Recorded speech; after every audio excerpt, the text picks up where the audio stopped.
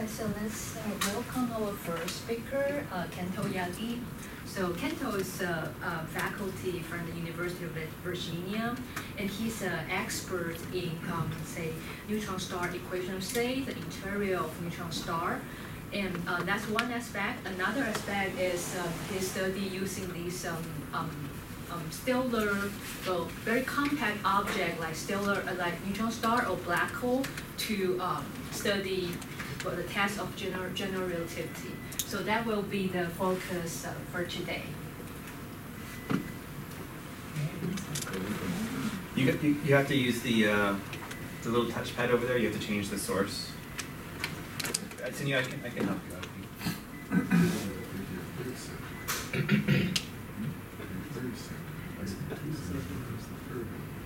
There we go. You got it. HDMI1. Yeah, it was the first one. The first node. The one all the way. The first one. Yeah. Just give me a second. It'll work in a second. Maybe. You lost faith for a second. Thank you, Senior, and thank you very much for inviting me today.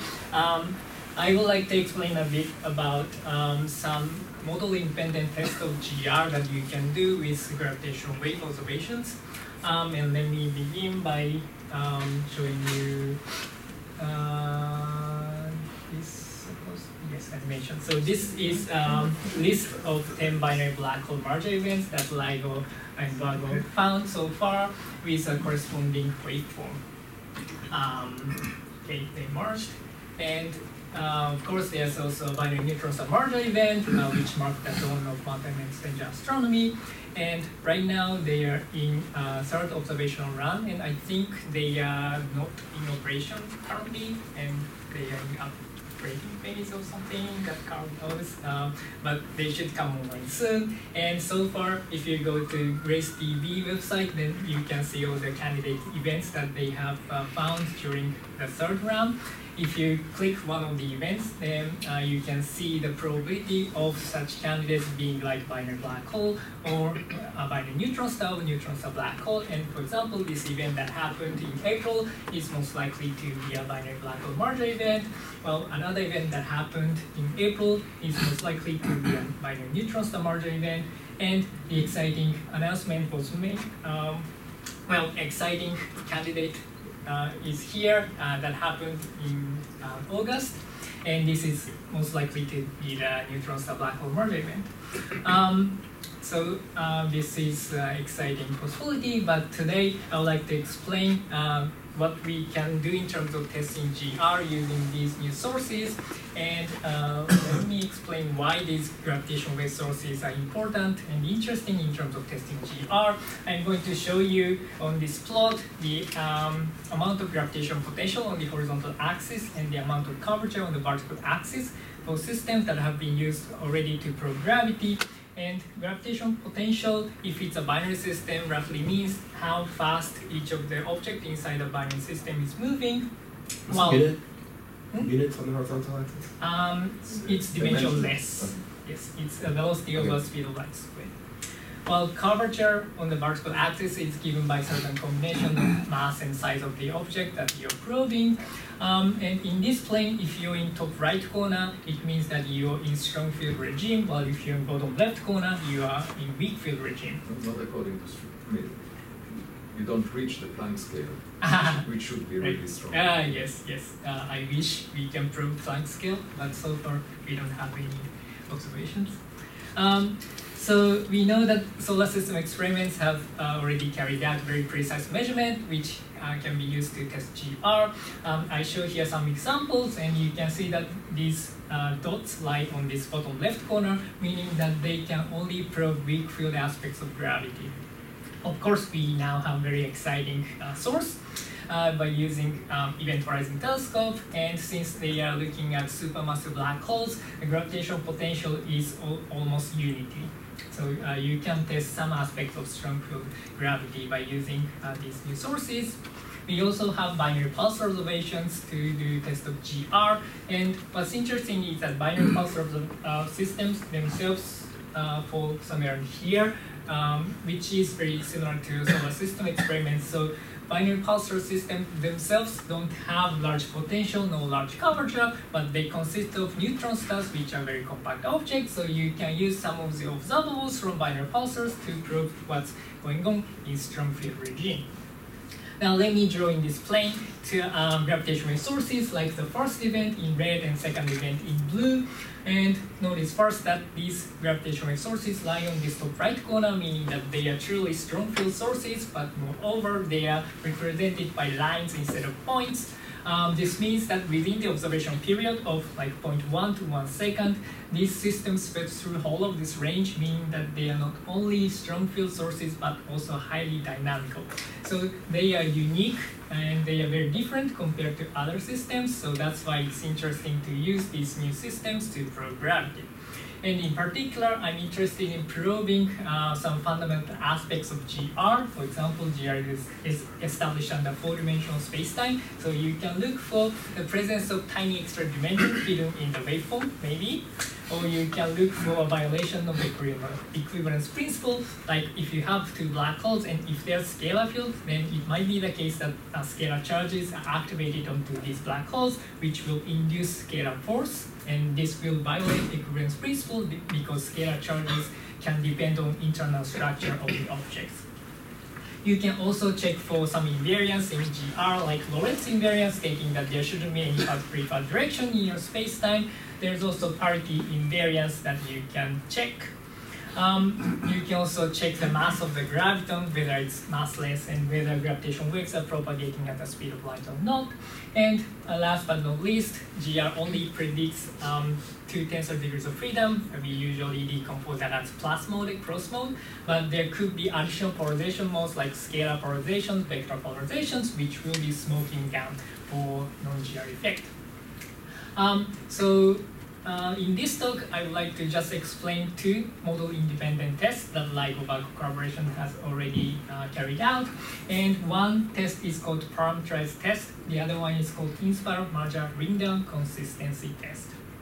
What's good about doing this kind of model-independent analysis is that instead of choosing one specific theory and try to prove one theory one by one, you can first try to work in a generic frame, model-independent frame, and then if we'd like, we can map this generic information onto some specific theory if you'd like. The first model-independent test is called parameterized test, and there are several formalisms. Here I picked one formalism proposed by Nico, Younes, and Franz Pretorius 10 years ago.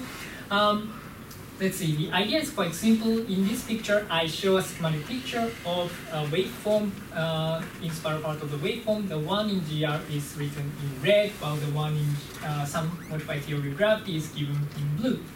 And typically what you notice is that there's a difference in the phase that we want to be able to capture in a generic way. So what we do is we take a GR predicted waveform phase and add one single correction term that capture a non-GR effect.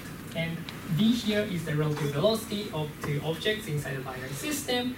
This correction term has 2 parameters, beta and n. Beta is called PPE parameter, stands for parameterized post-Einsteinian. And PP parameter tells you the overall magnitude of the non-GR effect, while exponent n tells you at which post-Newtonian order the correction enters. Post-Newtonian approximation is done assuming the relative velocity is much smaller than the speed of light, and here we are only keeping the leading post-Newtonian non-GR correction. For example, if you pick one specific theory and you find that this correction can be mapped to that theory with n being 0, that means such a correction enters at the same order as the GR leading effect in terms of post-Newtonian sense. Yes? Can matter itself, like a neutron star, mimic this effect too? Yes, so if you have tidal deformability, then that enters first at 5 pn order, so it will have this form with n being 5. And what's good again about this formalism is that this is an ugly summary table showing the mapping between generic PP parameter beta and exponent n to each theoretical, each theory, example theory. For example, Einstein delta gas phoneme in the second row is something that I'm coming back later.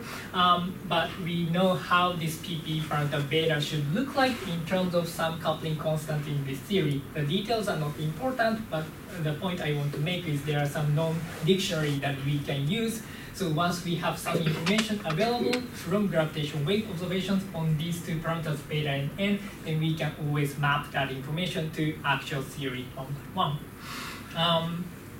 Okay, so I'll skip all the details and just show you the result.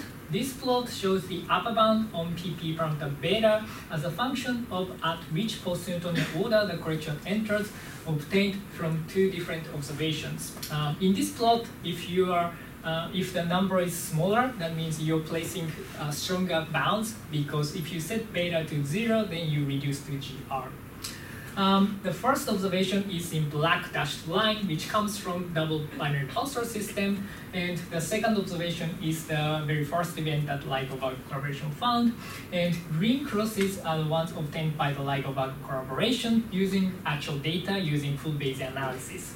Well, we carried out a simpler version, and we use Fisher analysis that are shown in red dots. And you can see nice agreement between green crosses and red dots, but we wanted to extend the bound all the way down to negative post-Newtonian side. The message here is that if you want to constrain non-zero effect entering at positive post-Newtonian orders, then you have more advantage by using gravitational wave observations compared to binary pulsars, because these corrections entering at positive post-Newtonian order means that these effects becomes larger as the binary separation becomes smaller and smaller, and as the velocity becomes larger and larger. On the other hand, if you want to prove what's happening on the negative post-Newtonian side, then you have more advantage on looking at binary pulsars where they are moving relatively slower compared to binaries that are about to coalesce. But one thing we have to be careful is that you cannot just directly compare these two different observations, and that's because there are some theories where if you're looking at neutron stars, you don't see any modifications, and you do need to have black hole to see non-zero effect. And for those kind of theories, you cannot apply this black dashed curve. You do need to have some system that contains at least one black hole. So it's important to obtain independent bounds coming from neutron observations and black hole observations. Does that mean the neutron star black hole is the best? Yes. Maybe it depends on theory, but in general, yes, it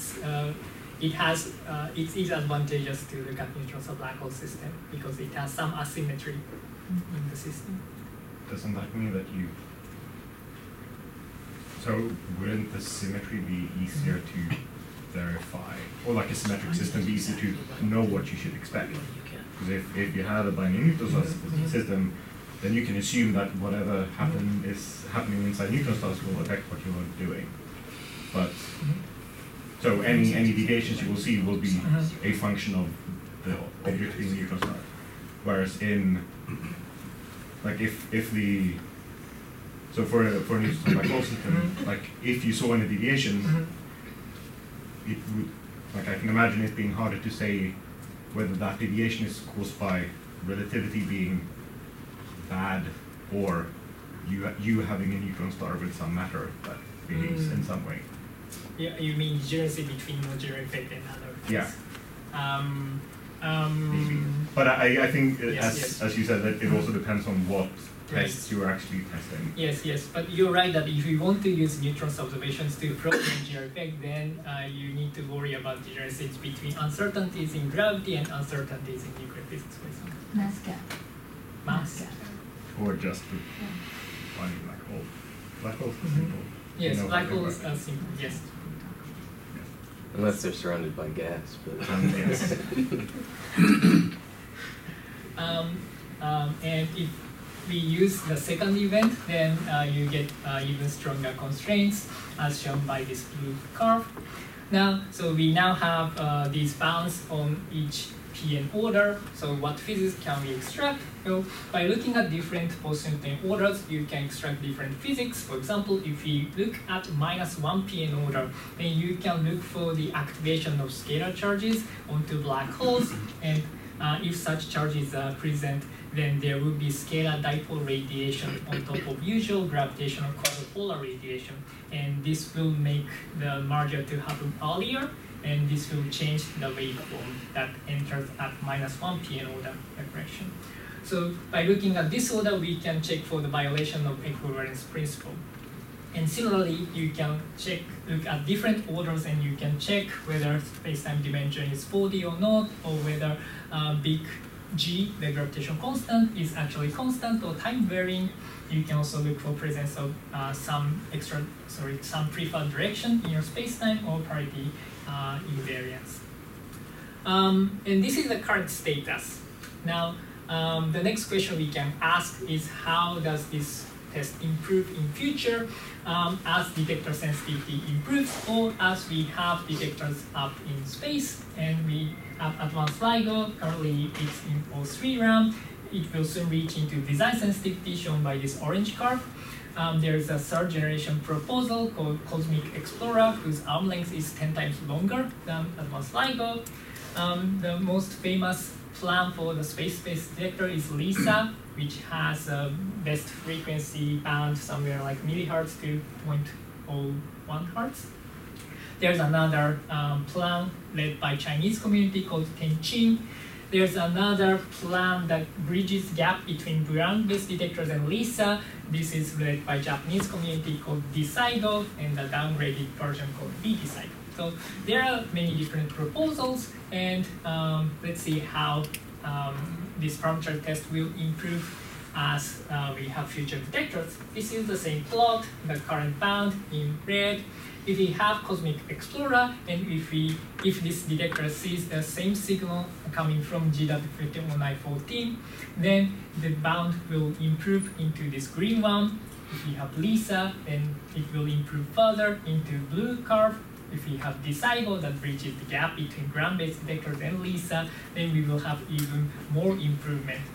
So the future is bright in this kind of test, that we may be able to see order of magnitude improvement in this kind of analysis, at least in terms of beta.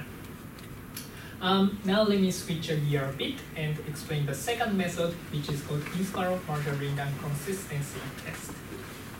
What is this? Well, so as you may know, the waveform consists of three main parts: inspiral, merger, and ring down. The idea of this test is to treat inspiral part and merger ring down part separately, and from each of these two pieces, we try to measure initial masses and spins of these black holes. Then we make an assumption that GR is correct. We use the result from numerical simulation to relate initial masses and spins to final mass and spin of the remnant. Then we can check for the consistency of these final mass and spin quantities from the inspiral part and from the ring down, merger ring down part. Let me give an example. Here I'm going to show you the error ellipse contours in final mass and final spin plane with the GR predicted value at this point here. If we use all of inspiral merger ring down information, then this green curve is what you find as an error ellipse in this plane. On the other hand, if we just use inspiral part only, then the error ellipse will expand to this brown one. Because we are only using part of the signal, so that's why error becomes larger. We can also use merger ring down part of the waveform and do the same analysis, and this blue one is what you find. Now you can check the consistency between this brown one and this blue one. And if there's an overlap, that means your assumption that GR is correct is consistent. Here, I'm just showing you an example using a simple analysis called Fisher analysis. This test has been carried out by the LIGO-Barco collaboration, and this plot on the left is what they actually reported using Bayesian analysis using actual data. Inspiral error ellipse is shown by dark magenta contour, while post-inspiral or merger ring down portion is shown by light magenta. And you can see that there's an overlap between two contours, meaning that the assumption that GR is correct is consistent. Since there are a few contours involved, they went one step further and tried to combine these different contours to compute probability distribution of the difference in final mass and difference in final spin, whereby the difference, I mean the difference between in-spiral measurement and major ring down measurement. If GR is correct, then there shouldn't be any difference between these two, so it should have the GR predict value is at the origin here. This contour is what they measured using the actual data, and since this 90% credible contour contains this origin, it means that the data is consistent with the assumption that GR is correct. Just like the parameterized test case, let's see how this test will improve in future. This is the same contour plot with the current event. Now, if we have Cosmic Explorer in future, then this error ellipse will shrink into this red region. We can zoom in. And the point is we will have order magnitude improvement again in this kind of analysis. What's even more interesting is that right after the GW5914 measurement, the very first event, Alberto Cesana pointed out that if LISA was in operation several years before LIGO's detection, then LISA would have seen a signal coming from the same event. This black spectrum is a GW150914 spectrum, and for example, 4 years before coalescence is shown by this cyan dot here. So this, yes. Can you go to the previous slide? Yes. When you have this error, that one is in spiral minus merger, right? Yes. So when it goes to the positive, means that in spiral is bigger than merger. Yes. But in reality, if GR is going to change, I would imagine that it should change when they get closer and closer to each other. Because then you better get to the strong field regime, and then deviation would be, if there is any deviation, it would be more transparent. That depends on which theory you pick. And for example, if we pick a theory whose correction enters at -% of an order, that means you will have better chance of finding such an effect if you have a binary with separation being larger, like binary pulse observations. Right, but I'm just saying that even take into account these very inaccurate, kind of contours, still you can roll out some possibilities, because still it's not symmetric to zero, basically, right? But this asymmetry comes from like noise. It can come from. But then it definitely roll out anybody that could be there, because even with noise, you are not able to see them. You see what I mean? So what we want, if we want to say that non-GR effect is there, then what we want to see is this contour to be shifted such that it doesn't contain the origin, GR. Then we can say that something must be inconsistent. Okay. Yeah, let's continue later. Yeah. I'll show you some example later. Can you try to constrain these negative post-Newtonian orders by other systems which are even more Newtonian, like the solar system or something? Let's see. In some cases, yes. But it depends on theory, and in some theories, although those negative post-Newtonian corrections are typically activated by scalar charges. If you have scalar charges, then there will be scalar dipole radiation. And usually we have quadrupolar radiation as GR gravitational waves. And this dipolar radiation enters at lower order in multiple expansion. That's why it enters at negative post-Newtonian order. And so isn't the fact that we're not seeing this in the solar system telling us that to have large scalar charges, we need to have compact objects. So that's why for this kind of theories, by using solar system experiments is not so useful. In binary pulsar observations are more useful.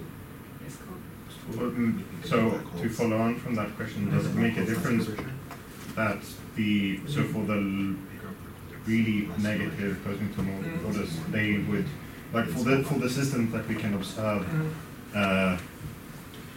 the really low post-Newtonian orders would their effects would be seen on such incredibly long time scales that we don't really have any dynamical tests of those orders, right? Does that make a difference?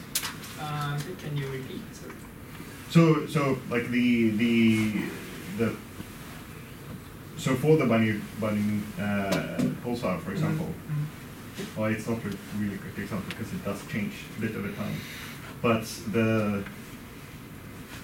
like as in one of the earlier slides, the fact that you had the weak gravity cases shown just as points then means that they're not really dynamical. That's right. Yes. So would the fact that they're not dynamical play a role in the fact that you can't constrain them very much? Or is it just because of dependent on which theory you're trying to test? Could be. I need to think about that point. Yeah. But I can say one thing. So if you want to test time variation G, then this effect enters at minus 4 pn order. And to constrain this effect, solar system experiments can be useful. Because it doesn't have anything to do with having scalar charges and having compact motion, blah, blah, blah. So it depends on which theory or which test you want to do. In order to increase sensitivity to those negative post-Newtonian orders, would it help if the black holes were larger so that their effect on the curvature of space-time is smaller? That's a good question. Probably you are right, but I need to think about that. Yeah, probably you're right. Maybe I'm running out of time, so let me continue. And so this, let's see, so there's this interesting possibility that we can do what's called multi-band gravitational wave astronomy, where we can combine ground-based observation with space-based observation for the same signal, same event. Then, if we have such kind of multi-band event, then the error ellipse will shrink even further.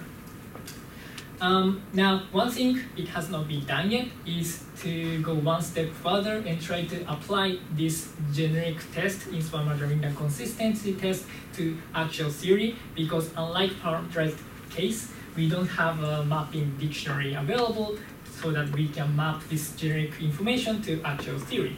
So we pick one example theory that's motivated by string theory called Einstein-Dalton-Gas-Bonnet gravity, where in the action you have Einstein-Hilbert action plus a correction term that involves some scalar field being coupled to curvature squared with a coupling constant alpha. There's also a kinetic term for the scalar field that I'm not showing.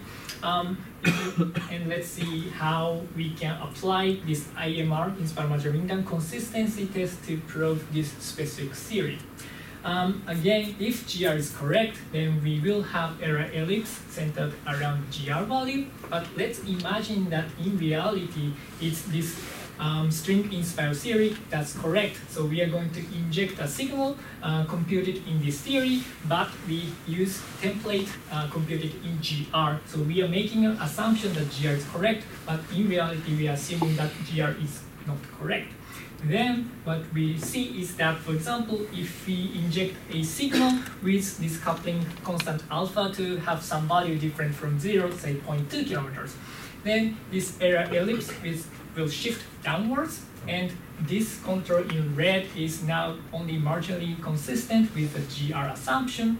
If we further increase the coupling constant to 0.3 kilometers, then we have complete deviation away from the GR prediction. And now we can start to say that this blue contour is inconsistent with the assumption that GR is correct. So there must be something going on. It could be non-GR effect that's hidden in the waveform.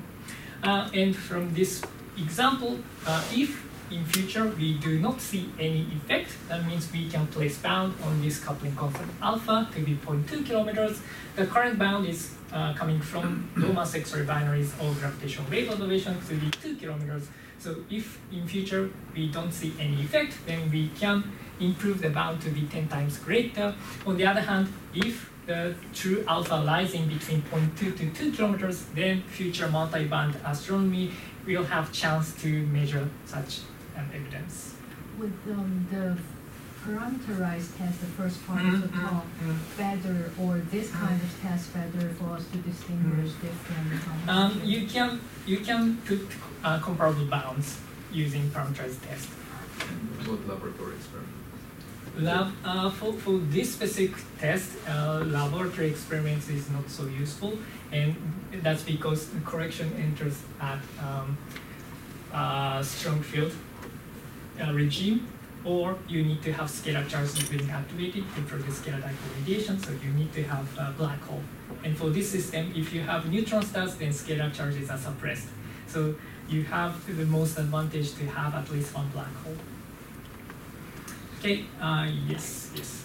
I'll let you go on. I'll ask you. Sorry, what is alpha? I missed this. Alpha is a coupling constant between scalar field and metric. And it's To what dimensional. curvature you need in order to see an effect. And you notice that kilometer is much bigger than the Planck scale by some 24 orders of magnitude. So, from fundamental physics, we would expect nothing. Right. So if you want to see this effect, then there we hope to have some enhancement mechanism that we don't know. But we need to keep testing. Okay, so let me just conclude. I explained two different model-independent methods to do tests of GR using gravitational waves, and in both cases we will have significant improvement as future detector sensitivity improves. And in particular, we applied the second method to some specific theory for the first time, and we found that for string-inspired gravity, we will have 1 order magnitude improvement. And I'll stop here, and I'll be happy to take any questions.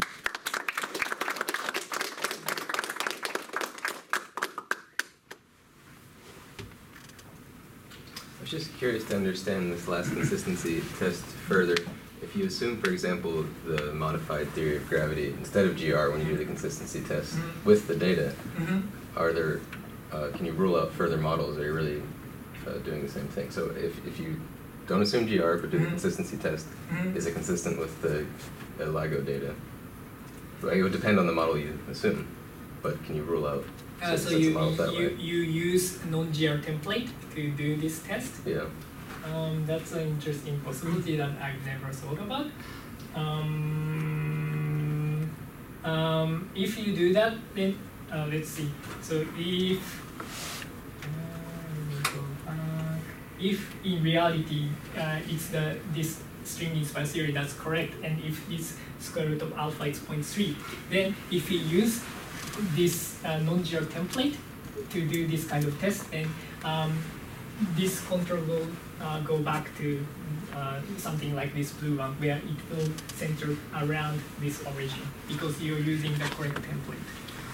Yes, but the real data we didn't inject, so maybe you can ask if it's consistent, assuming that different tests are. Right. Let's see. So you, in reality, data is data. So we use whatever data the LIGO detected. Then we can try, for example, GR template first, and if you see some inconsistency, then you can try to use a new template that is computed with non-GR one and see which one is consistent. For example, that's a possibility, I think. Is it easy to generate those non-GR templates, or? Well, if you want to have complete template, then it's very difficult because you need to do numerical simulations in each of these non-GR theories.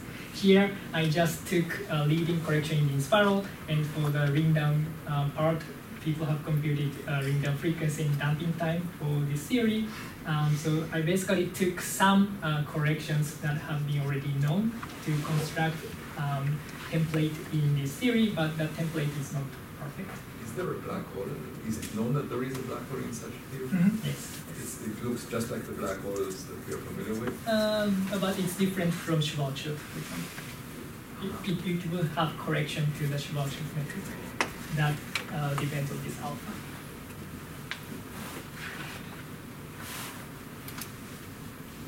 Okay. And let's thank Kento again. And Kento in the physical office.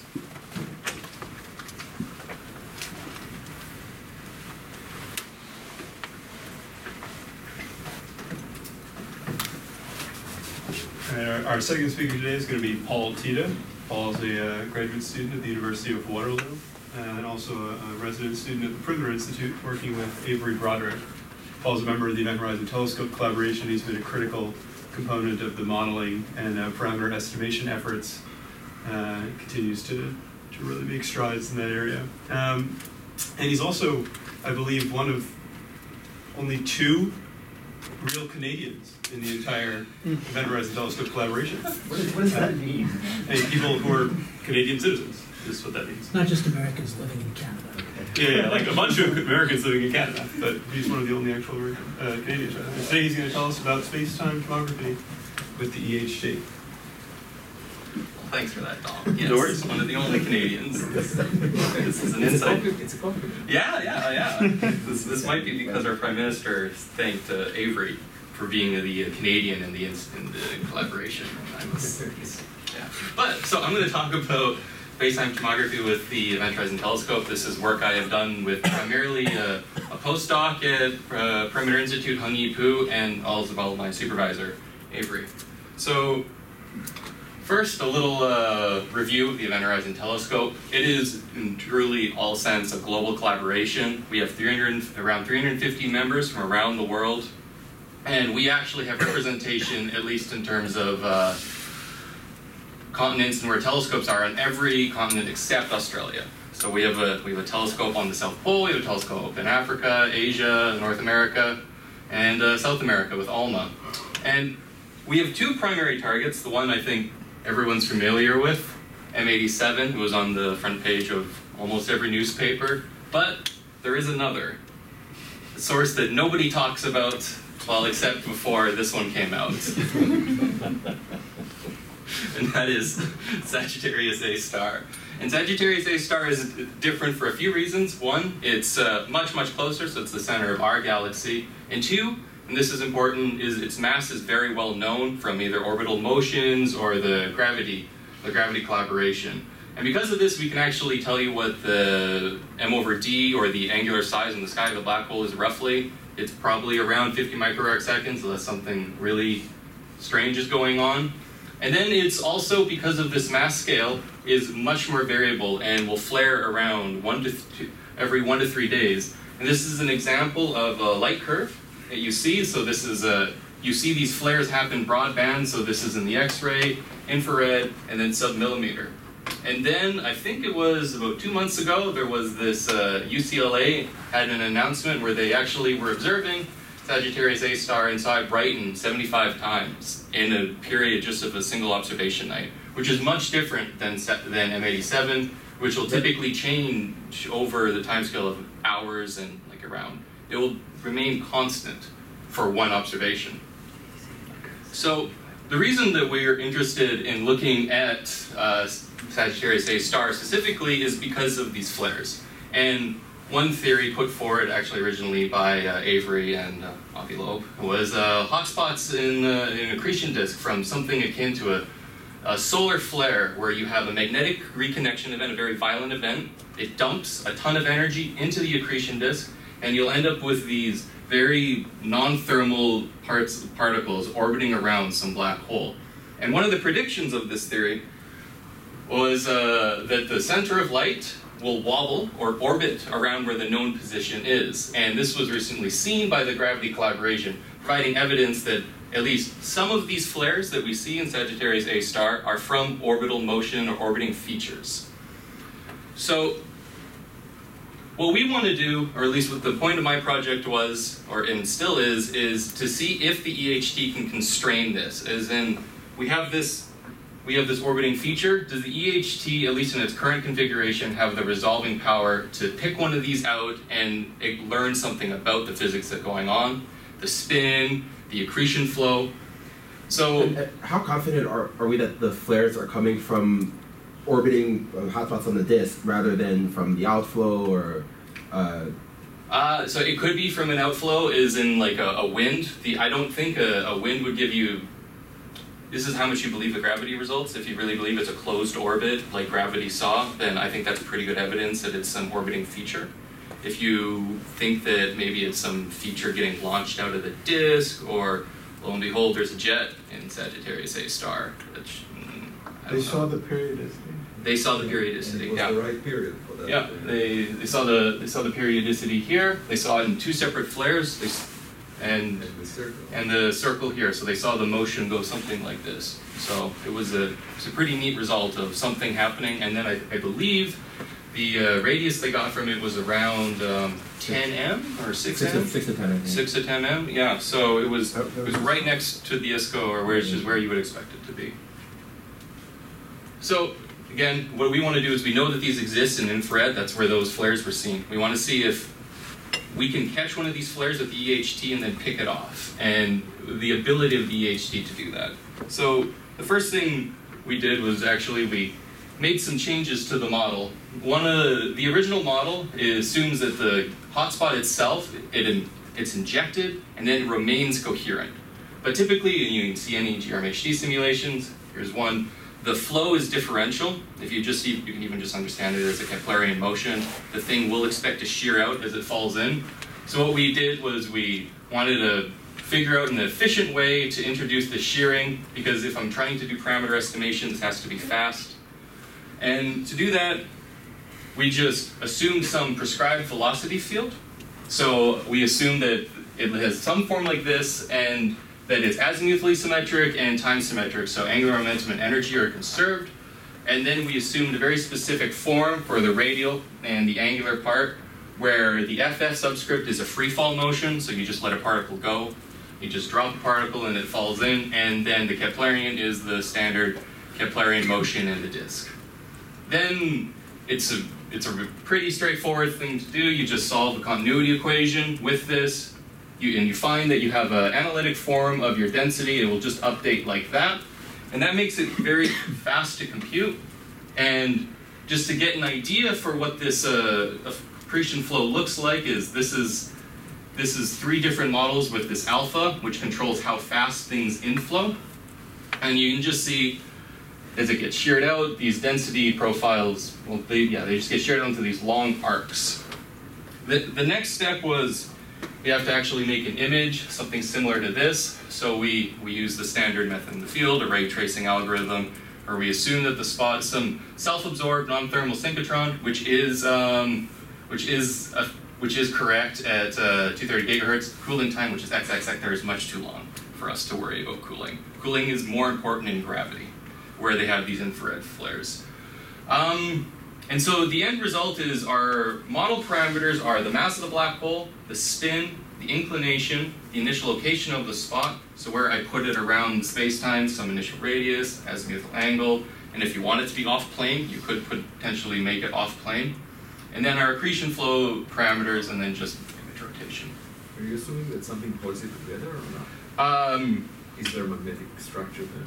So there could be, typically in these RIAF models, the beta is 10. So the gas pressure itself should just prevent it from blowing up into some like bomb. But if you look at the solar... But the solar corona is a very low beta, right? Because it's right at the surface, so you'll get those huge arcs that come out. But at least what I understand is that in these accretion disks, your plasma beta is 10, so your gas pressure should be strong enough to contain it, at least hopefully for a long enough time, so that it can shear out. But there could be some crazy magnetic topology in there that does some stuff. So how long is the orbital period for this hotspot? So typically we assume these are around the ISCO, which for a spin zero black hole is about 30 minutes. So you'll see it orbit a few times, hopefully, before it dies away. How a spin of black hole may possibly change the, So structure? the spin will change a few things in terms of the time scale, the beating, how fast this thing goes around, and then also for this one specifically, or both of these, the time delay from this, which is the primary emission of the spot, and then this is actually the secondary emission. And the total time it takes for a geodesic or a light to scoop around the black hole and come into our eyesight will change depending on the spin. And I think there's a paper in preparation by Moriyama that shows that this actually helps break this degeneracy between spin and orbital motion. So this hotspot is in the equatorial plane. The equatorial plane, so in the galactic plane or something like that. No, not in the galactic plane. It's in the equatorial plane of the black hole. Black it's hole. in the accretion disk. Right. So this, it looks like it's going around like this though, right? Because of the bending of light. Yeah. It's the old Interstellar. You see the backside of the right. disk. So I have a question which you may not be able to answer, but I'll ask it anyway. What would gravity the gravity instruments say about this? Would they say it is in the equatorial plane, or would they say... Gravity said it was in the equatorial plane. They would say this, right? This, No. This gravity would say looks... This, if you draw a light curve of it, looks quite a... Or if you draw a centroid, looks different than what gravity saw. Didn't gravity see face-on inner... Gravity claims to have seen face-on. Yeah, so that's different than in the equatorial plane. Right? So the disk itself is face-on. So here I'm assuming that the disk is about 60 degrees. Right. So if the disk was face-on, you would see something much... I have... if you get here. This is hidden, but...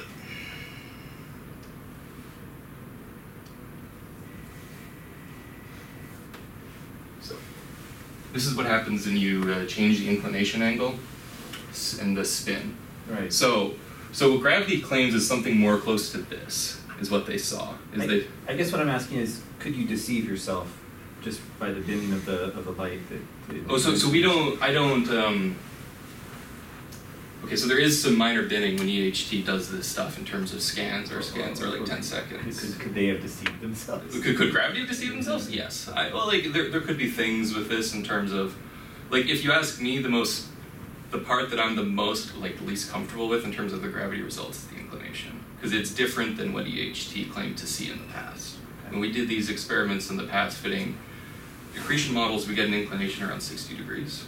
Could the inclination be changing? What's the fastest time scale you can imagine the inclination changing? A wobble that big would be impressive. I don't know. You'd have to come up with some explanation for a torquing that quick, and I don't know off the top of my head if there's anything that can do that wobble. That's like a 60 degree or a 50 degree wobble in the disk. It could also be that the spot's not in the disk. Say if where the spot's going and the disk, they're misaligned or something along those lines, or also it could be shearing. Like that spot model they fit didn't have any shearing in it, and if the model does shear out, you'll actually see differences in the light curve. And shear? So shearing, I mean differential rotation. Differential rotation in the disk. So the disk rotates at different rates, and go back to where I was. Velocity shear. Yeah. So the velocity field we have itself has some shear component in it. So if you assume, if you just track where each ribbon of this gas goes, you'll see, so these ribbons you see coming up and beating off are actually just different parts of the disk lighting up, and that's why it's moving out. So that's the shear, just from time delay effects. But this is just, the spot has some initial Gaussian part that looks exactly like this, and then as it goes, because the velocity field has some differential rotation, it shears out. So, how we went ahead to extract this with the EHTs, we used EHTIM, which developed by a bunch of people here at BHI, and I guess a former member, Andrew Chale, wrote most of the code. So very thankful for that. But so what we did is I assumed just some 12-frame moving. So this is a binning thing. We could, as you mentioned, there's a binning problem, but this is the best we could do, or at least this is a good first attempt. So we had some movie like this. I broke it into 12 frames. I created synthetic data with EHT, which includes the important effects like Earth rotation. So as the Earth rotates, baselines move. And then as well, a semi-reasonable noise budget. And so then what we did is we fit using some Bayesian analysis, and we let all the parameters of the spot change except for a couple, the mass and the inclination and the position angle. And the reason for that is when we are doing this, we're imagining that we have some handle on what those are from probably fitting some average data set or just fitting some average thing over a day to get at least semi-understanding of what the inclination, the mass we already know, and the position angle, that should also be hopefully understandable when these flaring type events aren't happening. So the result is that if we fit all the parameters of the spot, which include the accretion flow parameters, we were able to pick off the EHT is able to pick off every parameter without any degeneracies. There's no bimodal or crazy sweeping curves. And what we focus on is if we zoom in, the spin, and then our accretion flow parameters, the spin is very sub% precision in this very clean environment, which means, at least, which we think means that the EHT can extract these spots to very high precision. Now, we cheated a little bit in this test, or, well, why is this so good? First, it's this beating effect, and it's that the rate at which this comes and then the secondary emission flows around is why we think we're getting all this leverage. As you see this different part light up, it's a time series analysis, and even if something is off just a little bit, eventually farther down in the data you'll get quite big phase delays, and so you'll have quite a large discrepancy. But we did cheat when we did this, in the sense that there are some known systematics for Sagittarius A star. Some are data, so there's gains in the terms of atmosphere messes up some of our signal, and then leakage, that doesn't matter too much for us since I'm just fitting Stokes' I. But then itself, Sagittarius A star as a system has a couple of special systematics. One is that the spot is embedded in an accretion disk. And then the other is there is interstellar scattering screen, or basically dust, between us and the source. And this does a couple things. First, for the RIAF, or the accretion disk that we're embedded in, we use the best fit model for the RIAF from Broderick 2016, which fit this semi-analytic, thick accretion disk model to proto-EHT data, and as well as light curves, and we use that as our base. And the effect of this is twofold. One is actually good. It provides, because in VLBI you don't have any absolute phasing, as the spot moves around, where it thinks it's looking can wiggle. So this RIAF background really fixes the telescope. So that's one thing that's kind of nice. But the thing that we really lose on is the optical depth effects, in the sense that where you can see these beautiful arcs coming off, they get quite hidden. They get quite hidden behind this RIAF here. And so we wanted to see how much this would mess us, or change our results. Again, so this is all the different models. The other thing we have to worry about is scattering. So again, there's an interstellar scattering screen, and the effect is twofold. One is that it blurs our image, and then the other is it adds a bunch of refractive substructure. So the light rays themselves will take slightly different paths. So its effect is to basically just shift pixels around. And we didn't actually include the refractive piece in our study. It's just actually modeling or forward modeling this refractive screen is quite difficult. And the main piece that we're very concerned about actually is this blurring, because this blurring really smears out and kills a bunch of this signal. You can see there's that secondary piece. It just becomes this tiny little blip there, and it's quite low. So we won't. So going to high frequencies would help. High frequencies would help. If we went to 350, it would be very helpful, yeah. And of course, this scattering isn't a problem with infrared. It's the screen at that point is invisible. So again, if you look in terms of what we're looking at, these are visibility amplitudes. As we apply different systematics, so this is the original spot. This is when you apply the blurring, this out of RIAF, and then blur the RIAF. The end of the result is that yes, it is worse. And it is worse by a bit. So red is the spot with just this clean spot. Blue is the spot blurred, so the blurring one doesn't actually do much worse than the red, which makes sense in some way because this blurring is just a convolution. So it is just a multiplication in Fourier space, so it's actually very easy to invert that. What does make a change is the RIAF, so that's the green one. You can see the spin measurement gets a little bigger, but it's still quite accurate. And then the black curve is just to base yourself on what a RIAF does over an entire day. So the RIAF fit is quite a bit broader. So even by observing a single spot over a 2-hour time frame, which is what we did here, you get orders of or you get a very large increase in fidelity of a measurement.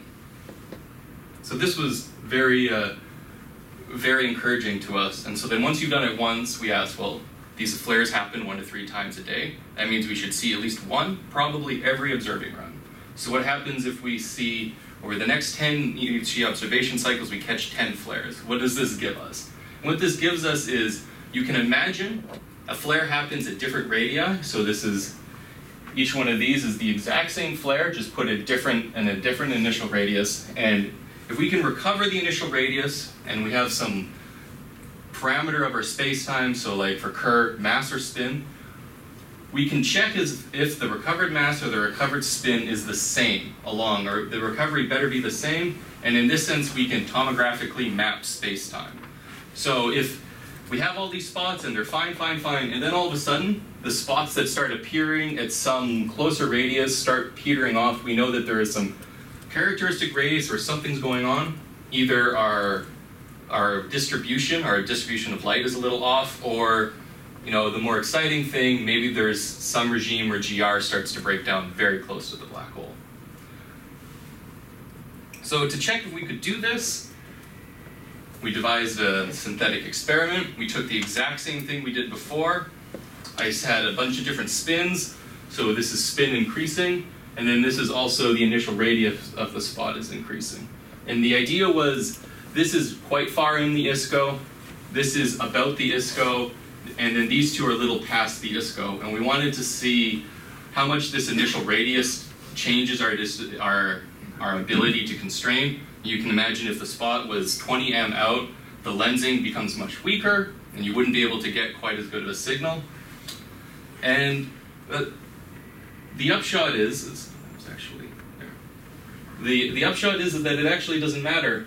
We were able to get identical spin measurements, or almost very, very close measurements on radius and these accretion flow parameters independent of what radius. It gets a little worse at some radius, but one interesting thing is that it actually has an inverse relationship in some of these cases where the spots very close to the black hole are less constrained. And what this is just optical depth effects. As the thing gets super close to the black hole, those wings and the secondary emission that you see gets damped a lot. And so it's actually better if you go out to a slightly farther radius in a lot of these cases. And the end farther than the ISCO. Farther than the ISCO, yeah. Farther than the ISCO. And if you do this, and if you try to make that tomographical map I was talking about, this is what you get. These are the recovered spins and radii for each one. Each one recovers accurately. And then these are the error bars. These are the 95% upper and lower confidence intervals for the measurement. So you can see for this one, for the spin half, it's actually better at low spin. Some of these other ones it's different, and then it gets better again at something about 1.6 times the ISCO. But the end of the day is that, at least with the EHT and the 2017 configuration, we think we can recover these spots, or we can hopefully recover these spots quite accurately and learn something about either this will provide a direct measurement of spin for Sagittarius A star, and then also some accretion flow dynamics, how subcaplarian the accretion flow is, how much infall there is. You're talking about this as if it's a prediction, but in fact you have the data. So I don't know, do you already know the answer? I don't know.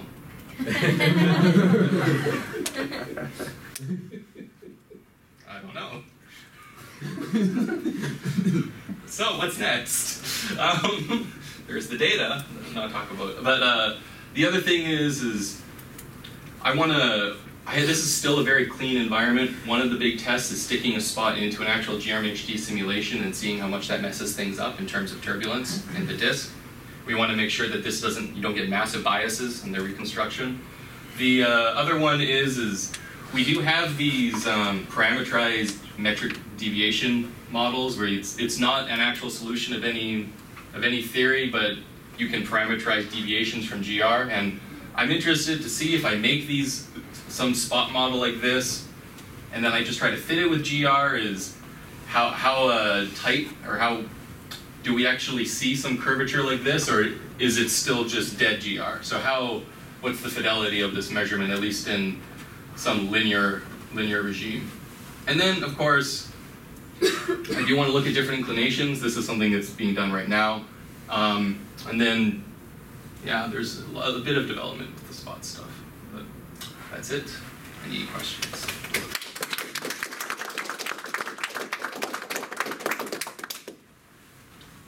Questions, Ramesh? Oh, yeah. So, Paul, right towards the end, you said that you want to take a simulation, put a spot in it, and all that. But do the simulations already have spots? They can't. These simulations can't do the magnetic reconnection events, right? Because they're ideal MHD. So they can't do these large-scale flares. They could do some numerical, I guess, reconnection, but I don't think they see these large. Is that what you're asking? Yeah, they do have numerical dissipation, which becomes Yeah. heat. So in fact, the simulations do have hot regions and cool regions. Question is, as they exist today, the Yeah. whole simulation library, have you actually looked to see whether they have a few orbiting spots once in a while? We have. I've looked through some of the simulations. I know George Wong at Illinois has sent me some simulations, and it does look like in some of these that you do see these big wings things coming off. And I've been meaning to fit something like that. I also have George is going to send me some with these spots injected in it. So, but I'm going to try both and see. Yeah. So how much would the spots contribute to the variability that we see in the infrared versus the submillimeter? And I guess they have the same orbital period, whatever component you're looking at, because it's just following the same spot.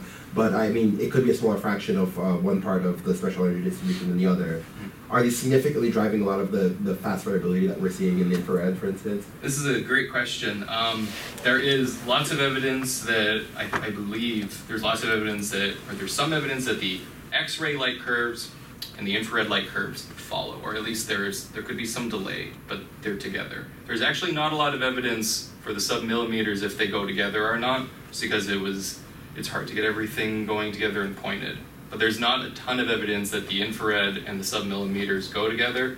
But if they are these flares, they will be seen by the EHT. So the potential is that some of these infrared flares aren't these hotspot things, and there's something else. It could be that half the time, or a quarter of the time, or a tenth of the time, you get this hotspot, and the other chance it's just some pop or something flying off an accretion disk. And then we have to model that in the simulation. That would be something else that you would have to do. I think what we're looking for is specifically ones where there is some detection of orbital motion, or there's some detection, or they're very violent flares. If you scaled this up to M87 and looked at ambiguously changing southern brightness in the disk, it looks like, 4 or 5 days is not way off, right? It's not.